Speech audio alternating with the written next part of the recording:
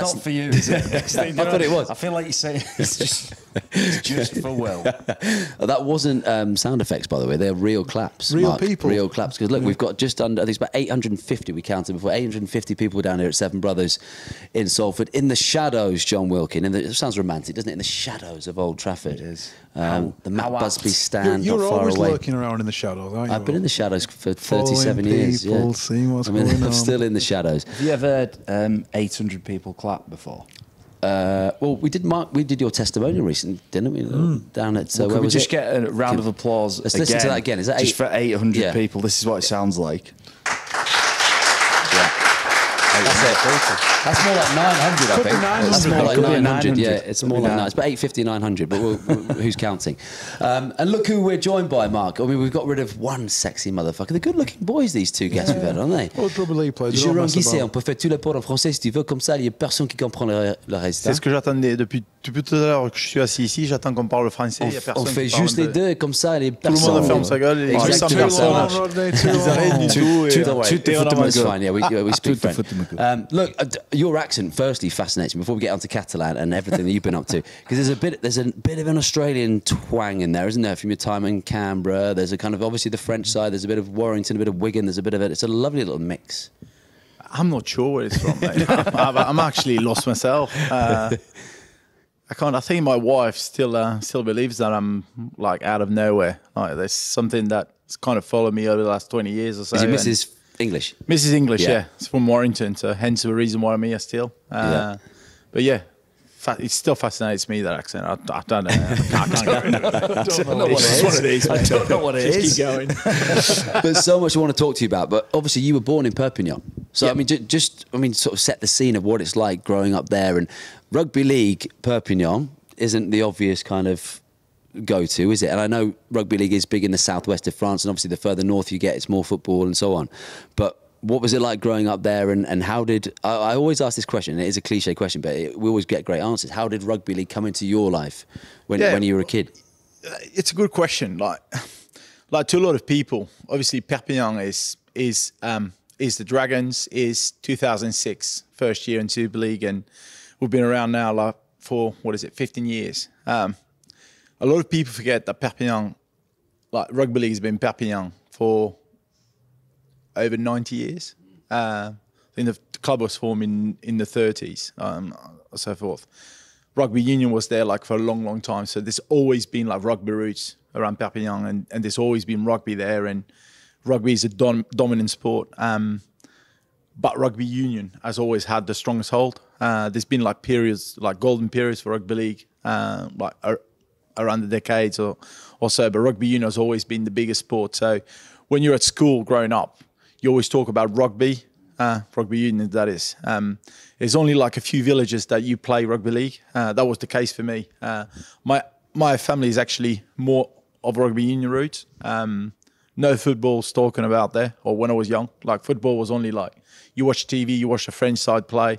That's about it. There's no football clubs around. It was a good French side, to be fair, when you were growing up. It's pretty good. World Cup winners, 99. Pretty good, yeah. Like we spoiled, like obviously we spoiled now with football, but growing up, you had to decide whether you play rugby or you don't do any other sports. At my age, that's what it was. I was fortunate enough to move to a village that had rugby league, and I took it up. I had no idea what rugby league was. It wasn't on TV. So you played union in school, because obviously you played for Brive at the end of your career, union, Yeah, I didn't you? did. Yeah, I did a little bit. Did a bit of union. I'm not scared to say that wasn't the game for me. Like I just, What was the village called? Saint Esteve. Right. That's Esteve, yeah, Saint Esteve is my. That's And why I'm interested, why such specific areas, you know, like a really small, you know, when you talk about rugby league's played in a town or a city or... Yeah, I'm but being ignorant with that. played in 90 years, the history of rugby league.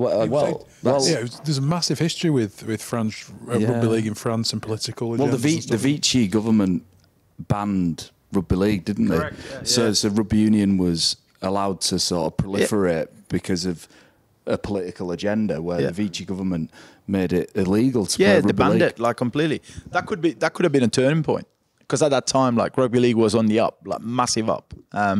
You're talking like sellout stadium, like obviously like 20,000 at the time. There was no TV, obviously, so stadium was filled up. and they kind of, there was a massive shot in the wing, like everything went down, like for about 5 or 6 years, I think, the whole duration of the Second World War. So there was no rugby league. Rugby league came back into it for a good period, for about 20 years. I think they made 2 World Cup finals, 68 and 70. Yeah, in the 70s. In the 70s. Something starting with 7. So there was some really golden moments. I think obviously one of the things that we never had in France was in the period of success, and that's what we discussed earlier. I think that there was no one to grab the game by the balls and say, this is where we go next. So there was no real vision. The only person in my eyes that has got the vision nowadays is Bernard Gouache. Hence the reason why the Dragons are where they are. And I know I've gone like quite a lot from what I said from the earlier question, but I think that rugby league, especially in France, and we talked about it in England, but obviously in England, it's an English sport. It's in the culture. In France, you haven't got the luxury. So for anyone that touches rugby league, anyone that gets converted to rugby league, within 2 weeks, they'll tell you it's the best game in the world.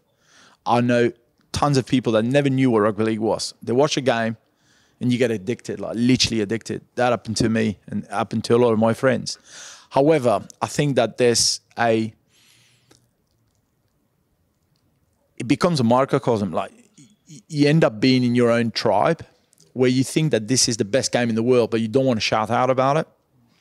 And I think that obviously one of the reasons why rugby league at the moment, in France anyway, is so small compared to a lot of other sports is because you haven't got that driving force to say, listen, this is what's going to happen next. Obviously, there's budget issues.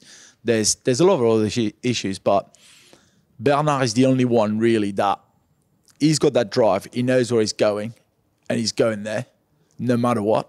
And obviously, there's a lot of investment, personal investment. Like I don't know how many millions he might have put out of his own pocket to get where he is at. But I love the history lessons as well, and we should touch on it because obviously we're building up to the grand final as well. And first time Catalan are going to play in the grand final, and obviously they've been to the Challenge Cup final recently. And there's that progression which we talked about with JJB as well. You know, they've moved up to this moment, and this feels like a really sort of pivotal moment in their history on Saturday. What does it mean to be Catalan? Because Perpignan is the last city before the border of Spain. So just for a bunch of idiots, I'm calling you all idiots and myself, from the northwest / south, Mark. Give us those Catalan vibes. I mean, personally, I am Catalan born and bred. So obviously my ancestor are all Catalan. Like I was taught Catalan as a young age. Both my set of grandparents spoke Catalan at home. Never spoke French to each other. Similar to rugby league, Catalan was banned in schools in the 40s just because of what happened with Second World War with Franco, and quite a lot of... It was like that patriotism, is that the word? Yeah, French patriotism, sorry, that was trying to get away from all these little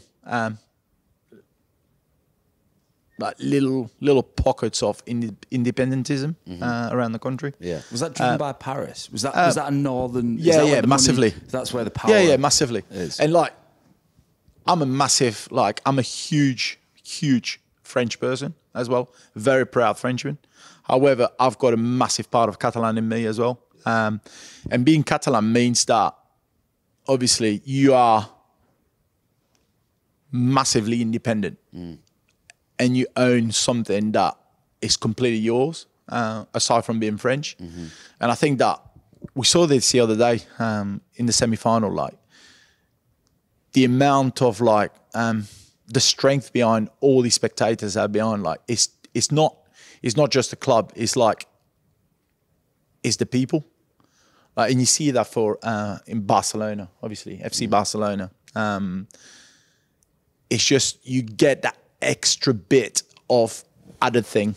It's an extra identity, isn't it? 100%. But almost, I guess, it plays into the narrative of little old Catalan, and what's going to be so good on Saturday is you feel like everyone's against you, and history has been against the Catalan people. You know, I mean, you listen to Pep Guardiola talk, and Pep Guardiola, you know, not long ago, every day wore that little independence yellow brooch on his shirt, and it kind of feels that there's it's a like nice a forgotten little, land. I think it's similar nice to the symmetry, isn't there? It's similar to the north of England, and that we're kind of the working class aspects of the UK, and we're kind of forgotten in a lot of aspects. I see parallels with Catalan in terms of both France and Spain, in terms of it's kind of forgotten a little bit. It's not well thought of historically in Madrid and in Paris, and I feel like, you know, having spoke to, I know people from Perpignan, and it feels like, you know, they're very proud of where they're from on the back of how they're treated by the governing body. Oh, definitely. We're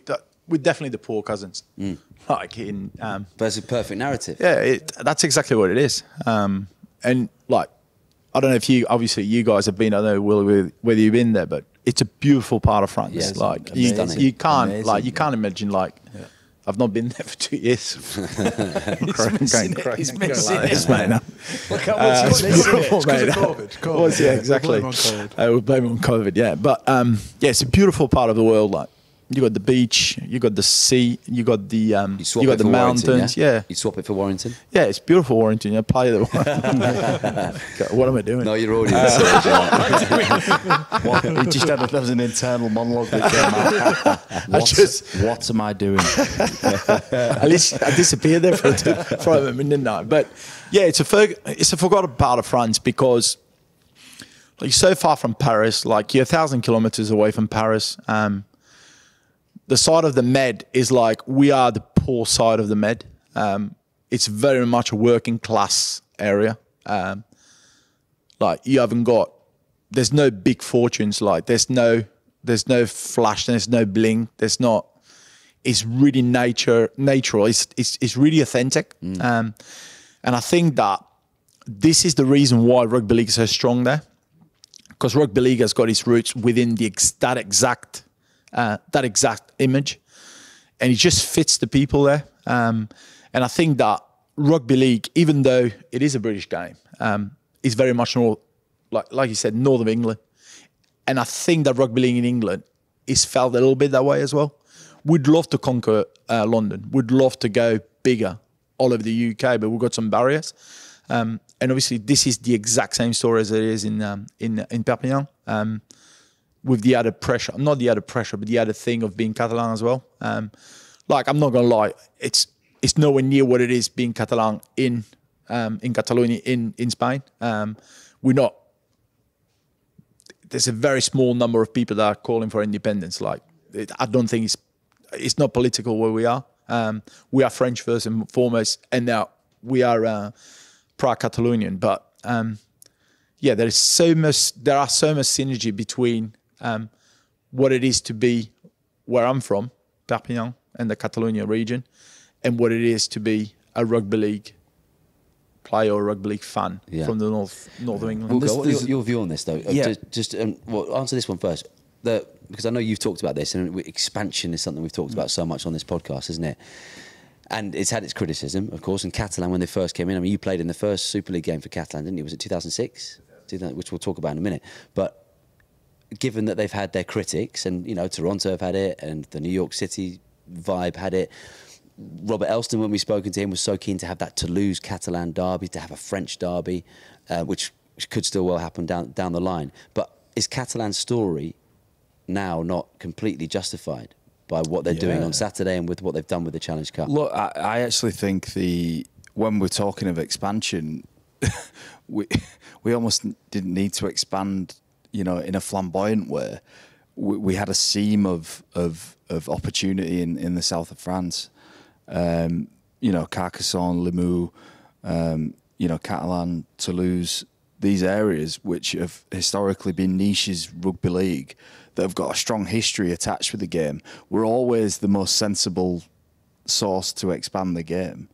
And it takes, look, I think what Jerome said is genius. It takes somebody with vision and passion and drive to push it. Because if we think we're all sat here now and somebody is going to spontaneously step up in Whitehall in London and go, do you know what? I think we should give this rugby league a chance up north, or nobody's going to do it. You've got to batter people's doors down. Well, we've got Sir Lindsay Hoyle on side now, haven't we? Yeah. After a couple of weeks ago. Fine. You need to. Why did you say fine like that? Yeah. Look, you need somebody with vision to lead, and Bernard Gouache has done that at Catalan, and look what he's done. Just somebody having that commitment and leadership and drive to do something.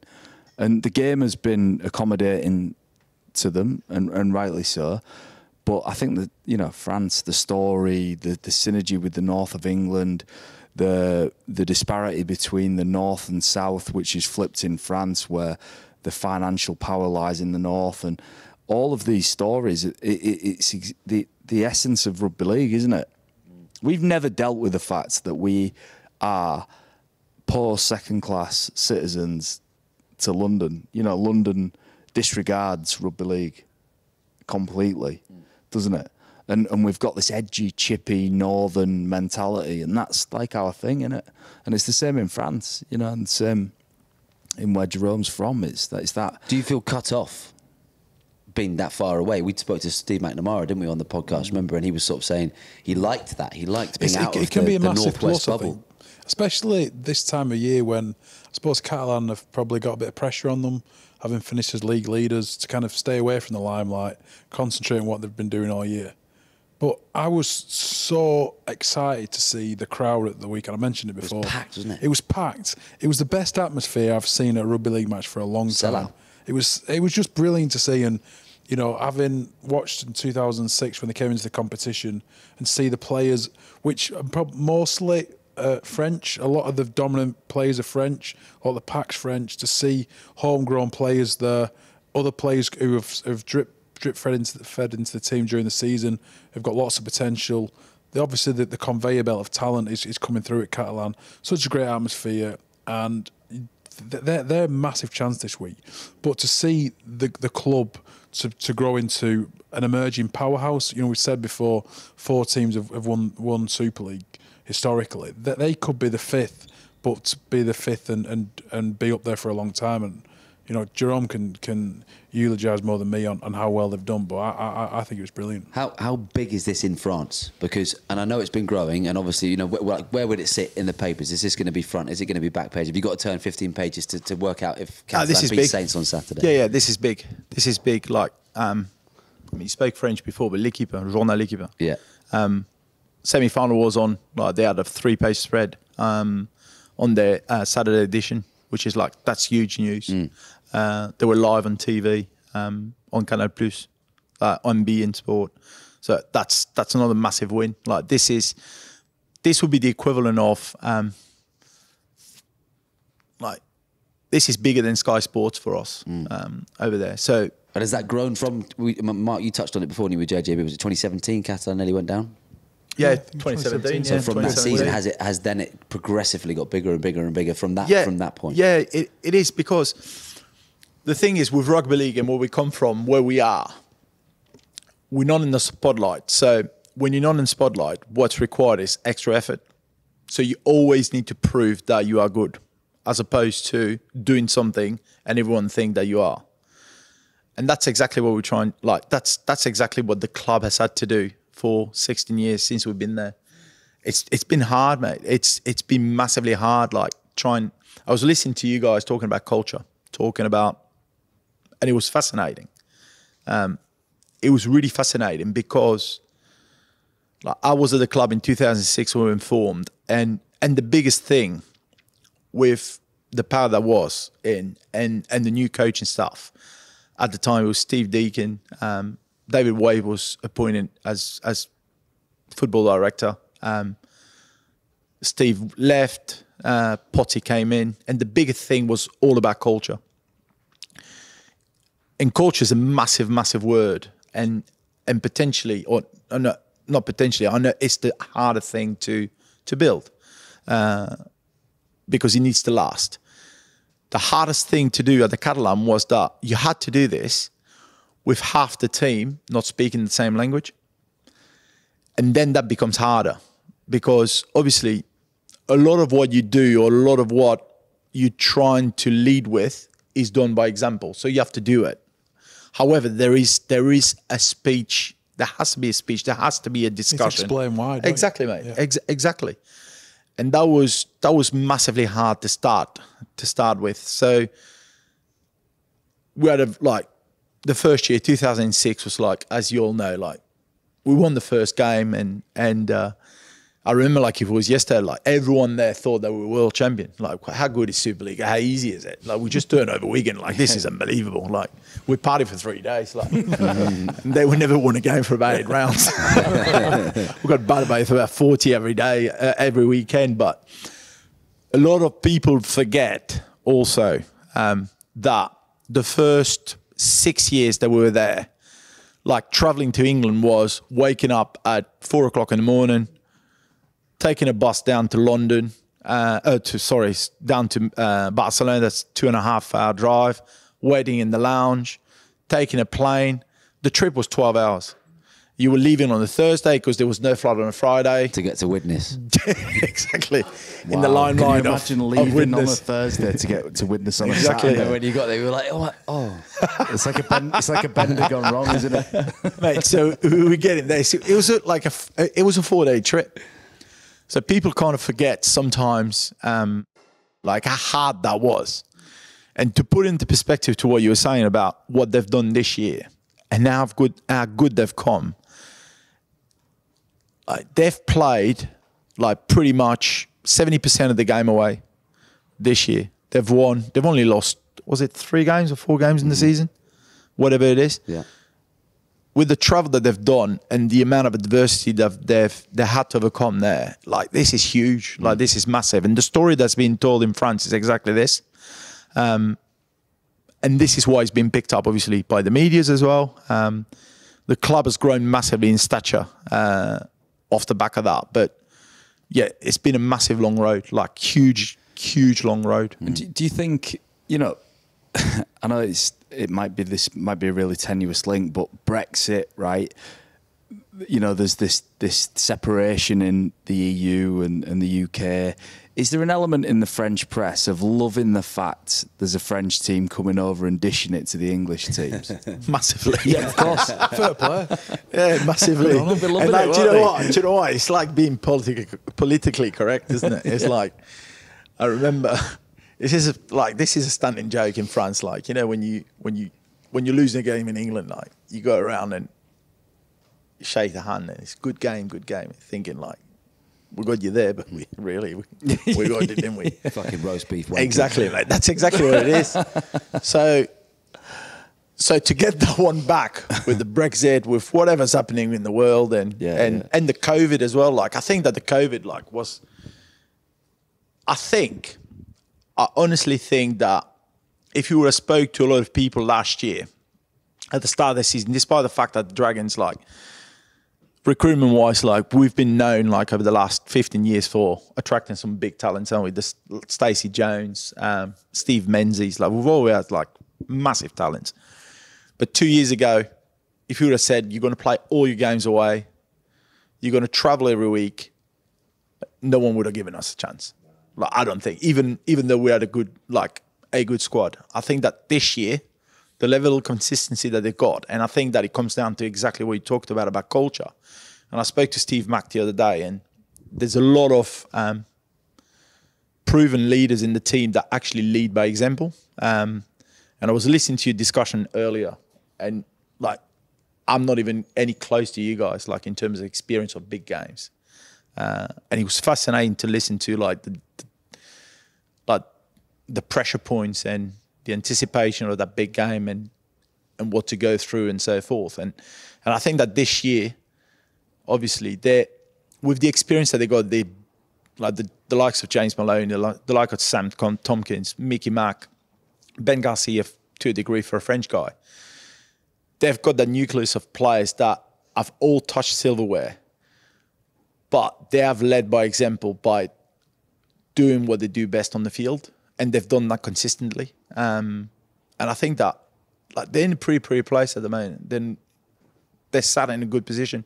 I think they'll have pressure, but I don't think it's the same pressure that Saints will have. It's a completely different. I think when you've had players like Maloney or Tompkins or Garcia to a certain extent, like you said, who have been there and done it, it kind of eases things for the other players because a lot of the young guys or a lot of the other players will look up to those kind of figureheads within the team, those leaders who've been there and done it. And if they kind of say, lads, just chill this week, we've got this, it'll kind of ease a bit of pressure on them. They won't feel the same because their idols, those cultural architects, will kind of know how to handle the situation. I think other people will follow. And I think when a team's in a final, you've got those kind of charismatic individuals that have been there, done it so many times, won trophies.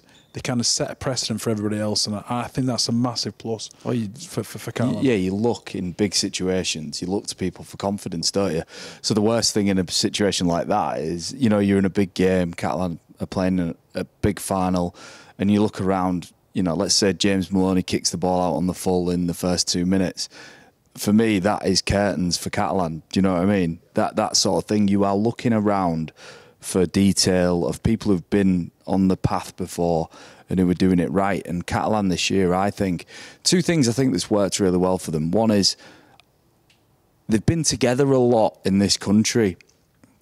And for people who don't know, when you're in a team, like you might live in an area near each other, but you don't live with each other fully. You don't have lunch together every day. You don't have dinner together every day.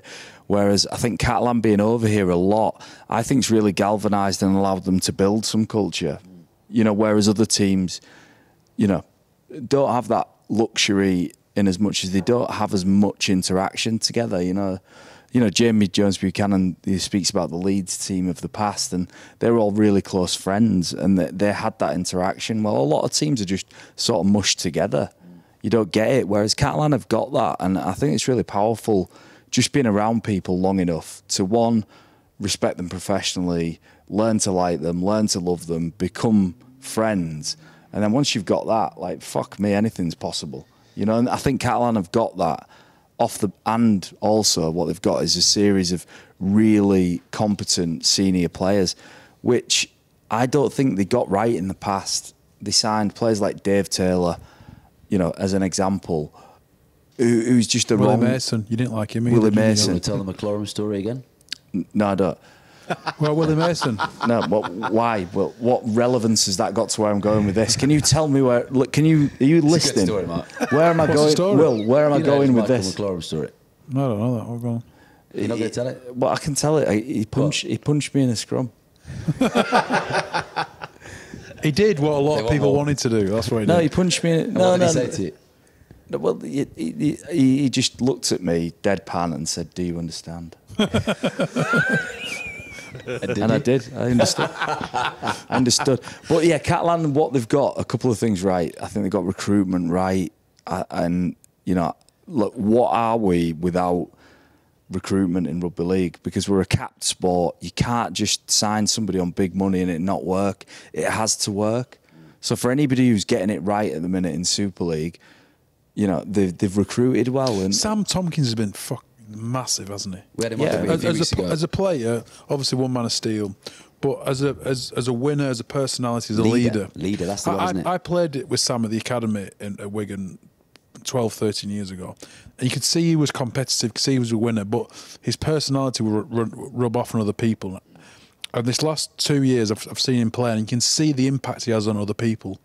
And I think you'll probably all agree, he's been, as well as on the field, but personality-wise, you can tell that he's been galvanised the team massively and just driven the standards both on and off the field. He's bought into being there as well. I'm just about to say that. He lives in a village. He lives in a village. He loves it, doesn't he? He knows the local it, greengrocers. He goes down there. He buys some white asparagus. A bottle of. Lovely. He buys some beautiful cheese. A nice bottle of Languedoc Roussillon, red, Vin Rouge. He loves it. He loves it. Whereas I imagine Dave Taylor signing there, wearing board shorts, flip-flops, and driving round trying to find a fucking chicken schnitzel. Like, bro, fuck off, Dave. Why don't you go back to fucking Australia? You wouldn't say that if he was here, would you? Well, no, I wouldn't say that, but if he was here, because Mark, I'm not an emotional I'd be like, "Hi, Dave. It's nice to meet you. Sorry it didn't work out in France." Dave, you're listening. Sorry, it didn't back work in, out. back No, in but Australia. this is the thing. So they've got people who have actually. But that's down to Steve, isn't it? You've worked with Bought Steve. You into worked it. with Yeah. Steve at the end. Tell me if I'm wrong. Didn't you? For a couple of years. Correct. Yeah, correct. Did a 3 month with Steve. I think it's down to a few factors. I think that you got a spot on there. I think even like 3 years ago that Sam signed. I don't think that many people that thought, majority of people that thought like this guy's going for his paycheck. Yeah. Like, was it his ankle that was gone or His his knee, ankle's bad, whatever yeah. it was? Didn't look great at Wigan his last season. I thought he was on the out, like massively. Like, so it was a big punt.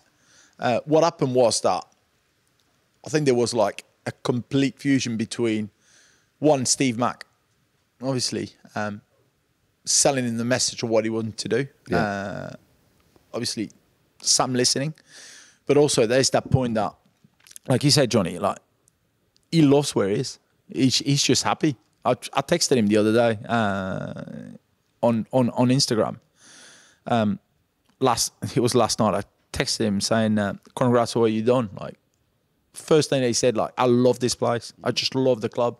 That's the first thing that he said. I think it takes two to tango. Like, whether you're a good player or not, if you're not happy where you are, Yeah. it's never going to work. Yeah. Like, everyone knows that Sam is a great player. But 3 years ago, I would have thought he was probably at I wouldn't say his lowest, but quite Well, close to people it. were saying he's going for Yeah, one he's- final paycheck. exactly, You know, whatever. mate, And, yeah. I mean, to be man of steel and then be in a grand final, Yeah, he's it's- proved everyone wrong, isn't he? Yeah, it's unreal. And obviously he's been the driving force of the team. Like, I'm not there with him, but everything that I'm hearing is that he oozes confidence, but also he brings like everyone level-headed. Like, any pressure that there is, he diffuses it not only for himself but for the whole team. And that's exactly what you said. Like, and again, like him not playing on Saturday or him playing could be something big. Yeah. Arthur Morgan's brilliant player, Yeah. but in a big game, like, you need Sam Tompkins, even though he's not going to be. He might not be 100%. Everyone knows that, but I'm just remembering as well. Remember, we had him on a few weeks ago, and he sort of, when he said goodbye to Martin, who sold him his white asparagus, and he drove over in his Land Rover Defender, and he made like what was it, a 2,000-mile trip or something all the way up and round, and he drove up to back to Wigan, back home, back to mummy. He loves it. He does love it. He loves it. Look, I want to ask you the obvious question, but I'm really interested in your answer with it. What would it mean if they win it? Because we talked about Salford getting to a grand final, and that may never happen again, Mark. It may not. But Salford may never get there again, just given when you look at the list since '98 of the teams who've been in those final two. Since I left, Since the you left, odds they have haven't been got any chance of getting there. reduced. So it feels different for Catalan because there's a momentum, doesn't it? There's something building there. They're building on that Challenge Cup success, and they're still going in that. Their graph is going up. If they're to win it and stop Saints from making it 3 out of 3, what would that do to that club? it'd be massive. It'd be huge. I think that the Challenge Cup success in 18 like changed the club, like changed the perception of what a lot of people had of the club, which is what you talked about before, nearly winning or nearly scoring a try. Like it's like you so close yet so far from winning all the time. And 18, what it made was that there is now there's a trophy cabinet. Like you can put a trophy in there, but Super League, as opposed to the Challenge Club, is the Challenge Cup. Sorry, it's all about consistency. It's like 24 rounds plus playoffs. You prove your complete strength. I'm not saying that obviously winning the Challenge Cup is easy, but luck of the draw. It's easier, isn't it? Yeah. You have a good draw in the semi, make the final in one game. It's very hard in Super League to do that. But for them to win this would be incredible, incredible. And I don't think that it'd be incredible just for the Catalan, obviously, but I think it'd be incredible for Super League as a whole and Rugby League as a whole. I think that potentially the Catalan Dragons are, and I don't know, I'm probably saying that because I'm very Catalan driven, but I would say they're potentially the biggest Super League club in the Southern Hemisphere as well. probably the one that get the most press just because of the players that have played in the game and so forth. So for them to win that, I think that it would galvanise what Super League is as a whole and Rugby League is. And obviously, the Catalan are also they're also playing for France. So that would improve like a lot of things. Yeah, it'd be massive. It'd be huge. For you, it must be emotional because we didn't really dig into that first time that they came into Super League 2006. But before that, you'd won the grand final, the equivalent in France, hadn't you? Yeah. With Catalan. Yeah. And I know a lot of people who played back then had sort of said it was very amateurly run and it was kind of, I mean, even now, we talked about Bernard and he has to fund everything and the travel and all this stuff and that's on his back. That's from his paycheck. But how drastically different in the space of those, 15 years? Yeah, it's massively different. Like, it's the equivalent of... it's the equivalent of the amateur league here. Like, you're talking about like it's black and white, like literally, and you don't know until you play in it. You know what I mean? How many people were there for that grand final in France? I can't remember, 10, 15,000. I'd say. Still a decent crowd. Still decent crowd. Yeah, still a decent crowd. But it's just the level of football that's being played, like the level of rugby league that's being played is. It's really amateur. You know what I mean? Like, it's talking about like a fight every 10 minutes and. You know what I mean? Like, it's aggressive French rugby. Last 2 minutes and I hope this doesn't get changed because that's the essence of rugby league as well. Like, you need that. You don't need that in Super League. I think that we talked about it, like broadcasting rights, and you can't have that every time. But I think that you need the level of ill discipline and violence to a degree. Violence. You got to be violent when you're a rugby league player. You have to be. Absolutely. Like, to a degree. Like, obviously, sometimes you overstep the mark, or you don't. You decide not to, or whatever. But I think it's a violent sport, so you need that. And I think that it'd be massive, mate. If we want it. Yeah, be a hell of a tale, wouldn't it? I mean, obviously you want Saints to make the hat trick, but I mean, they've got a bloody good chance, and they Catalan. I do. I want Saints to make the hat trick. Yes, of course I do. But this is a situation I think where the game can't lose, or I can't lose as a fan of the game, because if Saints win, it's an incredible feat for them because it's just excellence personified over a few years. But if Catalan win, it's like it just is a punch in the face for the game to go, look, right, we talk about expansion. There's this area that's very close to us where we have got the opportunity to make something amazing. To lose the top of the championship, Catalan tops the Super League. Like, the expansion sort of conversation shouldn't even be happening, should it? It's mental. And I just think it'd be an amazing chance for the game to refocus and really just understand what the next steps are. And it's been very organic growth by both clubs, though, hasn't it? Yeah, and I think there's... Look, and that's something, I think, rather than...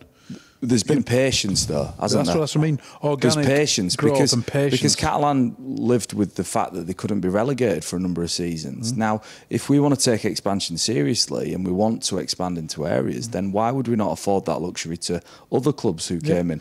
And I'm not saying this purely as a disgruntled Toronto ex-player who hasn't been paid by David Argyle, who still owes me... For a long time. How much does he owe you? Thousands. Is it? But what I'm saying is, if you want, nearly millions. If you want an area to expand, then give them time and take it slow. Take a slow attitude to growth. That's on the responsibility of the governing body, but also the club. I think Bernard Gouache, who He's just got pockets of a shake. It's just like that. Yeah, but he's not had his name plastered all over the papers. Yeah. He's not done it for 5 years or 6 years. He's done it for 15 years. And what's in it for him, for Bernard? Because he cares, and he used to play Bernard, didn't he? Yeah. But I mean, is it purely? Who knows with owners where their motives come from? Yeah. Ego sometimes. Yeah. I don't think this is the case. He's not the Marwan Kukash of the Southwest. Yeah, I don't think that was all ego. Yeah, I don't think it's the case. I think that is. I don't think he'll ever retire. I just think that he's got that vision. He's got that drive. That's exactly what he is as a businessman.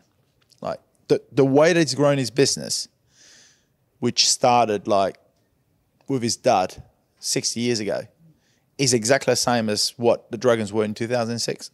Nobody knew us. I mean, no one gave us a chance. If Bernard could speak English, his story is unbelievable, like unbelievable. Does he not speak any English? He speaks a little bit. We'll get him on the pod and I'll do it in French. We'll get him in. Yeah, you guys need to get him in. It's mind blowing. I'd love to speak to him. Like his dad won the championship at USAP, which is the rugby union side, in 1951. The story goes that he won the main championship, which is the Bouclier de Brennus, and he was a butcher at the time, and he wanted to buy a stall in the main square in Perpignan. USAP couldn't fund it, so he went to Tres Catalans, and they could fund it. So he said, "Listen, I need to go. I got to go," and that was it. So he switched from union to league. At that time in the 50s, mate, that was like, you can't do that. Treacherous. Like you're talking like, Judas, go away. Cut the head off in a square. Yeah, that's it, like literally. And that's how he started. And then he went from a market stall from his dad to him starting the business probably about 30, 35 years ago, like a small little enterprise, to now being like potentially the biggest meat wholesale in potentially France. Yeah. Or southern France, like you're talking millions. Yeah. Does he care about his money? Obviously he does. But £10 to you is probably like 10,000 to him. Yeah. So obviously, like, it doesn't really matter. What it is the end goal for him, which is like when he gets into something, he needs to do it to his best. But this is, I think, what's different about Bernard is if you have resources and you want to invest in something, you will get bored eventually. Unless you're passionate about it, Will. What about when you complete it? So what if they win? Because that is the end game, isn't it? To win simply. I don't think... what I'm trying to say is you can have limitless funds and get involved in something. Yeah. But that gets tested immediately and gets tested repeatedly by the game, kicking back at you. Whereas Bernard, to continue to invest and keep investing, there was no guarantee that it'd come good. And there's no guarantee in 3 or 4 years that it will be good. Exactly. But you need passion to keep doing that. Yeah. It's like watching a huge direct debit go out your bank account for something you really don't care about. And you just, if you don't really care about it, you'll get rid of it, won't you? Do you know what really interests me about that as well with owners? And I'll just bring it to football for 2 seconds. Is, you talk about, for example, look at Manchester City's owners, right? Sheikh Mansour, the Abu Dhabi Football Group and so on. And the people that advise these guys who are signing the checks, right? They're not football people. I know that's become a cliche. They're not football people. So they don't know what they're doing. They need that kind of character in their ear to say, this is what we're going to do. Da, da, da. Who was that guy with Bernard? Is it purely down to Steve? For example, at City there's a chairman, but that's the friend of the owner. So then you can have a big divide between the fans and what the direction of the club is going. Who's the sidekick that makes it all tick at Catalans? This is a great question because there's been a massive momentum switch there. The earliest year, Bernard was so energetic and so passionate and so involved that he ended up being the manager, and that was common fact. Like, is that dangerous? So hands on the owner? It can be very dangerous. Yeah, it can be dangerous if he doesn't succeed. Like if you succeed, no problem. You pick your own team, you sign your own player, you've got success. That's absolutely fine. But if you got that mentality or that drive, which is not always negative, it's not negative. It's just like there was no one to challenge it and so forth. So it didn't work for a long period. Like you talk about the names that you mentioned, like Dave Taylor, Willie Mason, all these names. Bernard wanted them. Like these are big names in rugby league terms. So when you say that to Bernard, like you think big eyes, you think this is unbelievable. The big momentum switch has been since Steve arrived at the club. And I think it's very similar to a good French wine. You get better with age. Here we go. And Bit of cheese as well. Bit of cheese on the side. White asparagus. exactly, the Land Rover all the way. I think that I know that Bernard understood that he couldn't go on like this forever. Yeah. And Steve came in and slotted in perfectly because one, as an English coach, he knows the competition inside out. He knew Australia inside out as well from his patches there. So his knowledge of the overall industry is unbelievable. However, full credit to Steve. He's the only one who stood up to him and managed to twist his wing and to get him to reason. Yeah, I think situations like that where an owner is directly involved in recruitment in sport never works well. It never works well because it undermines a coach who you've got, you've brought him in as an expert. It's like having a business and bringing somebody in to specifically do a job and then constantly undermining them by you going over their head. Is in that situation, it removes the power from the coach. So in the dressing room as a player, you're like, well, this guy's got no...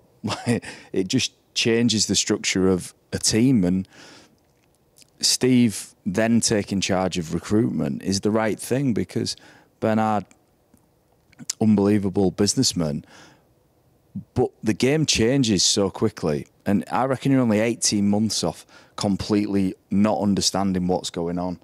And you need your finger on the pulse to make great recruitment decisions. Willie Mason, as an example, would have been a world-class player at a time.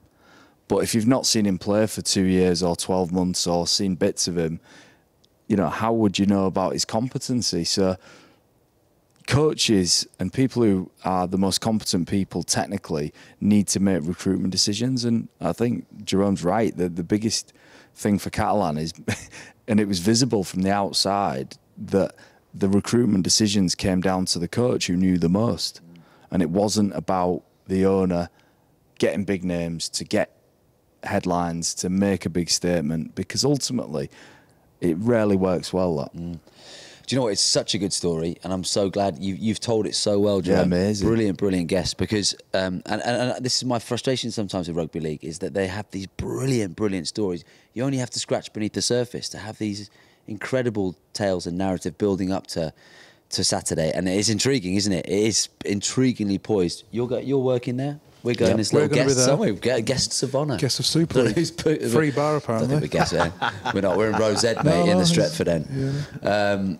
You're going to be there, Jerome, I take it? I'll definitely be there, Good man. Yeah. Come to the free bar if you want. 100%. Super League are paying. I'm in. Everybody else fancy on Super League tab on Saturday. On the But I really appreciate you coming down, Jerome. Thank you so much. And for you guys watching, for the 820, I think there's a few left now. There's 820 left. Thank you so much for coming down. It's been great to do it in front of you guys. And we're going to just open up any little questions you want to Jerome. Yes, go for it. For Jerome, what's bigger for French rugby league? Is it Catalan in the grand final, or is it Toulouse gaining promotion, the potential of a TV deal and that derby? Great question. Yeah, that is a great question. Repeat the question as well, Jerome, if you can, just because that mic.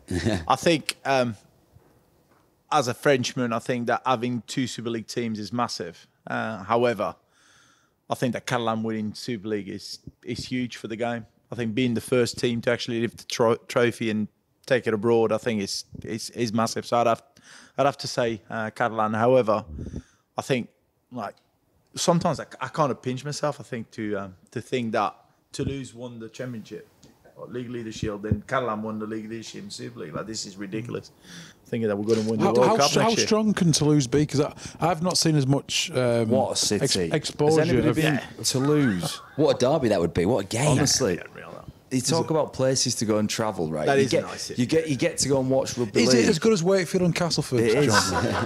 Just seriously, as a away fixture. Yeah. Is it up there? The holy trinity of Castleford, Pontefract, Wakefield, that Featherstone. What about Featherstone? Featherstone's Is it a quadruple? Yeah, but you talk about playing rugby league. Like, I was privileged to go out to Toronto and play rugby league, and you think, wow, like this is just an You amazing. didn't get fucking paid. Perpignan, what a place! Like everybody who's travelled there, an unbelievable place. Cannet Plage, Collioure, Lovely. Unbelievable. Not been for 2 Have you years. sued David? Have you sued David What's it Argyle, called? by the Rue way? de la I'm not Soif. soon David That's Argyle. awful, Let's yeah, talk- yeah. let's talk- Toulouse, what? Just an unbelievable That'd be unreal, city. yeah. Do they get good crowds, good infrastructure in Toulouse? Toulouse are very, very professional. They signed a, I don't know the exact term of the deal, but it's like a dual agreement with Stade Toulousain, which is Stade Toulousain is probably I'd say the biggest rugby club in Yeah. Europe. Like, Massive huge down there. organisation. Massive, Like massive, you're top talking 14, like yeah. yeah, like 25,000 every game. Like it's huge. Yeah. Organisation wise, like they're well equipped, really well equipped. Is a TV deal on the cards just off the back of that? Is that, because rugby league is obsessed with expanding its footprint, and can an entity bring something to the table? I think having 2 teams in France competing at the highest level, it's straight away much more credential to go to Canal Plus, to go to beIN Sport, to sign like a big TV deal. Obviously, Sky Sports, hoping, are still going to be there. They're there next year, aren't they? Yeah. Yeah. But not paying much, but But yeah. There's no bidding war, is there? That's the problem. Yeah, exactly. Anyway, so that's another having, conversation. that's Let's get another one, Emmanuel but- Macron. Right, let's get it on Canal it, Plus. mate. Super Yeah. League, you're going to Get it, have to yeah. you're gonna have to Should we- download should we Canal shout him Plus. yeah, Emmanuel Macron, I know you're a big fan of the show. If you want to put some more money into the game, that'd be great. Look, we've kept you guys so late as well. Any final questions? I see your pint glasses are empty, and it's 1 o'clock in the morning now, so we do need to let everyone go. And the guys down here, I like Seven how Will Brothers, have can kept see us out of the 820 people, every single a pint lot of glass. pint. Any final questions? Anyone? Hands up. Go on, go for it. I'm just wondering, what do you think is the formula for successful expansion? What's the formula for successful expansion? Is that for me? Phew. Open to all, yeah. For me, I think that you need to go to proven places where rugby league has got a history to start with. You need to rely on strong foundations to start with. I don't think that Toronto was the wrong option. However, I think that if something goes wrong, straight away you're back against the wall. So I'd say go the safest route to start with, to have strong foundation. Once you got this, then you can expand. I don't think that as an infrastructure and as an organization, we're big enough to afford to go to places where we haven't got strong holes. Yeah. Well, I think like the one of the biggest things, and Jerome touched on it, is passion. So, right, the likelihood of you finding a billionaire who's passionate enough about rugby league in a place where rugby league doesn't exist is quite rare, isn't it? To find somebody. And what we've done by accident is make the game completely uninvestable to these people. Because if I was a billionaire and I wanted to invest in sport, I'd want to make a difference really quickly. We're in a salary capped sport. Entry to the top competition probably requires 2 or 3 years of effort getting through the championship and through whatever to get to there. So you're asking somebody like David Argyle, from Toronto, who put £10 million of his own money in, to then we talk about him like he's a comedian, like he's a joke. He spent 10 million quid in rugby league. You didn't see much of that. How much? No, but I did. I signed a deal with it. I knew exactly what I was getting into when I signed for Toronto. I knew exactly what I was getting into. But you've got to respect the investment the people who own clubs make to keep our game going. And Bernard is a prime example of somebody, but the difference is he had a passion to just keep doing it and keep doing it and keep doing it. And that, I think that might be the most important ingredient. But we've got to respect and make the game investable. So I don't think we do a great job at allowing expansion to happen, because David Argyle spends 10 million quid and then we chase him out of town like he's a fucking cartoon villain. And don't get me wrong, like he got things wrong. He did, the club was, 5, 6 years old. It was like nowhere near perfect. Of course it wasn't. But you've got to respect the amount of money he spent. Marwan Kukash, we take the piss out of him all the time. He spent more money in the game than I ever have. I've just took money out of the game. I've took a lot of money out of the game. But I think he would have got more out of his investment had he done it smartly, though. And I think if the game had helped him, does that not come down to that? Yeah, person but nobody. advising Why them? would That why would rugby league person people advising don't? the owners? But people don't help those people, do they? It's not a help. It's a hang out to dry sort of scenario, isn't it? I think you're right there. I think as a game, I think that we're at a stage where we need more people to help us than we can actually help people. I think in terms of expansion, that is obviously, but like the likes of Marwan, the likes of David, like you said, I think that finding these guys is hard. How hard is it? And getting them to actually put their hands in the pocket is. And when they get burnt, like David has done, why would they be queuing up to come again? Well, exactly. Why would someone in New York go, this is going to work this time? It's dead, that, isn't it? It's dead. That project's gone for good. I agree with you there, Johnny. I think it's bad as an organisation. I think as proud rugby leaguers to throw stones to people that have invested their own money because. Mate, we're all humans. It's hard to get something off the ground. How hard is it? We're talking about Bernard. It could have gone tits up 4 years ago. If Sam Tompkins wasn't playing well or whatever, no one would have been speaking about the Catalans Dragons. We were relegated. That's it. Gone. It's over. Yeah, it's over. Obviously, there is a degree of I wouldn't say chance, but opportunism, and you got to take it. But these guys are coming in. Everyone knows. And like you said, it's hard to get people to try to invest. Who wants to invest in Bellevue? Who wants to go? Do we think that the game can be promoted in Dubai, for instance? At the moment, no.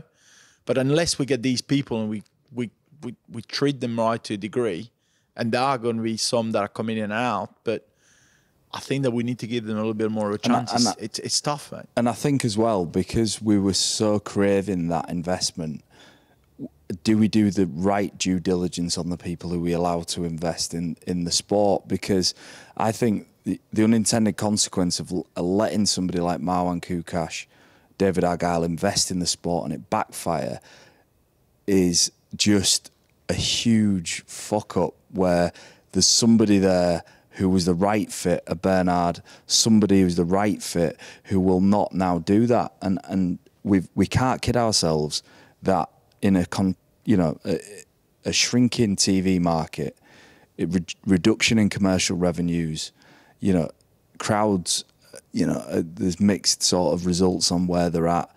We need private investment. And I can't emphasize enough for expansion. The key to expansion is somebody with money who believes in what this game can do.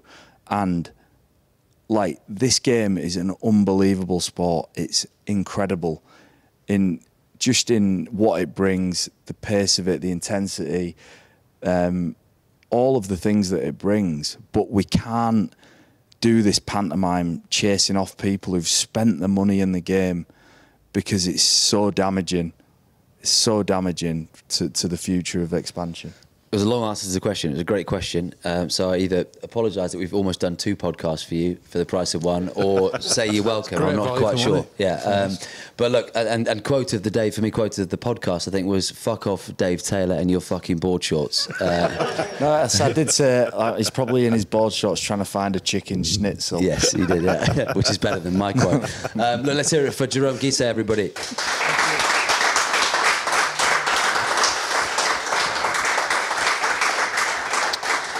So there we go. Look, guys, we kept you long enough. Really, really appreciate you guys coming down because basically we're just 3 wankers sat on a couch just chatting, and 4. It could go on. 4. 4 now. You're a wanker now. If you are going down to the grand final, we are going to be. John's too big time. He's doing stuff for Sky, getting paid more money. Mark and I. Mark's always there, isn't it? It's always me and you. I'm invited though. Yeah, Jerome's coming. John's coming as well. So we're going to be on freebie. Perfect. Free piss, everybody. We'll come down. No, but we're going to do a little podcast on the stage at Old Trafford, so you can come and join us for that if you want as well. We've got Kev Brown, we've got Adam Hills, a few people, 4 o'clock until 5 o'clock on that stage outside Old Trafford. So that's before we go and have our little freebies, Mark, isn't it? Because we're getting fucking loose, I think, in one of the suites. The Warwick Davis suite, I think we're in, aren't we? The Warwick Davis. Apparently he's going to be there as well. Is it the Warwick Davis Yeah, suite? apparently. It's not. Anyway, listen, guys, thank you so much for coming. I don't know, John. I don't know. You made it up? Yeah, I made it up. Oh, right. Jesus. I thought actually... Who knows if we're doing it next season? We've done it for what, 4 or 5 years now. It's been a good old ride, isn't it? We've had some great guests on it. And Is this your exit speech? no, I'm just saying I appreciate these guys coming down on a random Tuesday night. 823 of them. And thank you so much to the guys at Seven Brothers as well. The beers have been fantastic. Go and check them out on the website. And we will be back next week with the final one of the season. You can follow us at Out of Your RL on Twitter. And we will see you very shortly, you little buggers.